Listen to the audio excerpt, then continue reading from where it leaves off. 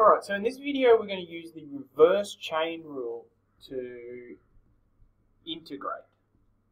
So you have used chain rules before, but it's always been to find the derivative. So this jargon up here, the chain rule to find the derivative says that the derivative of a function to the power of n plus 1 equals n plus 1, that number, times the derivative of the function times f of x to the n plus 1. And you've definitely done this before with a question like the derivative of 3x squared plus 5 to the power of 7.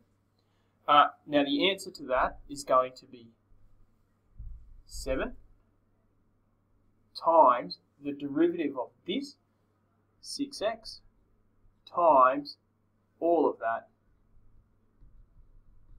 to the power of 7. And you can muck around with that and factorize it and expand it and do whatever you want, but that's how you find the derivative using the chain rule. Now we need to reverse all of that to integrate. Alright, so I've got a little bit off the screen here, but the chain rule to integrate, the integral of f dash x times f of x to the power of n with respect to x is equal to f of x to the power of n plus 1 divided by n plus 1. And don't forget plus c. Alright, everyone's going to forget that. Don't you forget it. There's always a plus c when you integrate. Now, important to note, in order for us to use the chain rule to integrate, this is called the integrand. In the integrand, you have to either be able to see the derivative of a function, okay, the derivative of the function, or a multiple of the derivative of the function. Because if there's a multiple of the derivative, we can kind of put that outside and then work from there. So here's an example.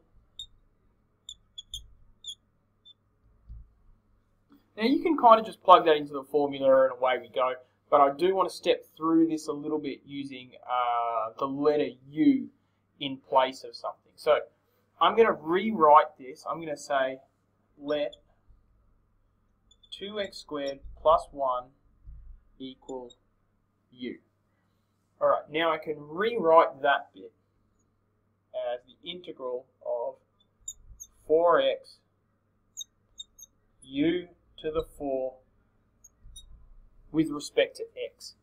Now, small problem here because I've got u's and x's and we can't really work that way. So I'm going to pull up here. I wouldn't copy that down yet. I'm going to pull up here. I'm going to say let 2x squared plus 1 equal u.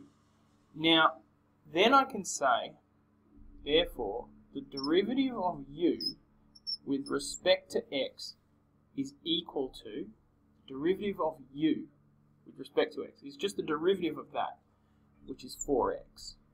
Alright, so now I've got u, and I also know that the derivative of u with respect to x is equal to 4x. Now, I want to get rid of this dx here, this with respect to x, and I can do that by rearranging this. I can say that dx equals the derivative of u over 4x. Okay, so I've just cross-multiplied there. So now I know that dx is equal to du over 4x. Now, what I can do is replace my dx with du over 4x. Alright, so let's take a look at what we've done here. The integral of 4x bracket 2x squared plus 1 over 4, you immediately think to yourself, oh, wait, that's the derivative of that, so I can use my reverse chain rule. I'm going to take this one here, the one that has the derivative of it, and I'm going to let that equal u. So there's our first step, step 1. And then I'm going to find the derivative of that, and then rearrange it to make dx the subject. Now, if I do that, I can remove d to the x, and I can write everything in terms of u. Well, almost everything in terms of u. Now I've got the integral of 4x bracket u to the 4 times du over 4x. So if you're looking really carefully, we've got a 4x times and a 4x divide. This will always happen when you do something like this. So now we have the integral of u to the 4 du. And we can start working there. So it's really straightforward from here. The integral of u to the 4 with respect to u is simply u to the 5, so 4 plus 1, over 5 plus c.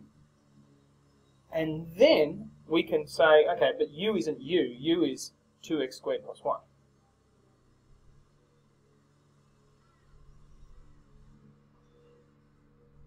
Over 5 plus c. Now, if you take a look at our formula here, it says that derivative times f of x to the power of n is equal to f of x, 2x squared plus 1, to the power of n plus 1, 4, 5, n plus 1, over n plus 1, 5. Now, life's going to get more complicated when we start adding multiples to this thing, but there's our series of steps. If you follow those steps, avoid putting it straight into the formula, but follow those steps. Make sure you understand what those steps are doing. You're going to find your life a lot easier when the harder questions start coming along.